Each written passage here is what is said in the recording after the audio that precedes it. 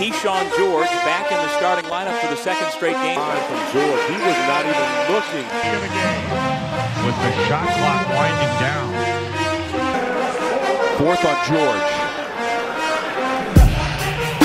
George with the three-pointer fresh off the bench. Hey, that is a confidence shot. He plays with a lot of confidence. And George has two of them, but again, Hey, you've got a game in Miami. Anybody says no. I'll tell you what, that was He's having himself a night. He's got 4 threes and a game-high 12. the drive, the break that time. George lining up a three, and he makes it for the game. watch how he puts the defender on his hip. Puts him on his hip, right. Well, he's on the end of the logo right there, and that's Our triple-double watch here at the Dome. George again into the body of Bell. Kyshawn George, the freshman, will get it to him. You gotta get out of his way, young Garrett. Oloko's going to set the screen. George rises.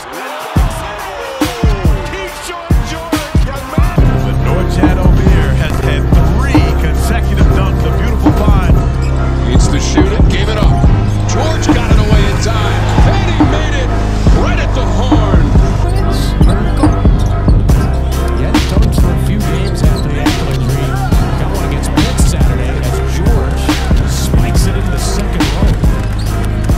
Turnover margin, and typically Kevin Keith's teams do turn you over for extra possessions. So much about North Chatham and Nigel Pack, but we have not spoken enough about the impact that Kyshawn George has had on this team, not only defensively, where he's done a great job. Good ball pressure there by O'Meara. Tough catch for Hall. And what they're doing is extending the catches.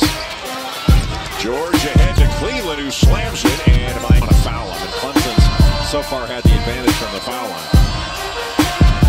George keeps his toe down and buries the 3. What a big play by George. He's already got more blocks and assists than he had all of last season. Kyshawn George with the steal and the finish. Or they're swinging the ball. Excellent offense early by Georgia Tech. George with a deep three. Receive. That was given by their head coach. George gets free. He's got 16.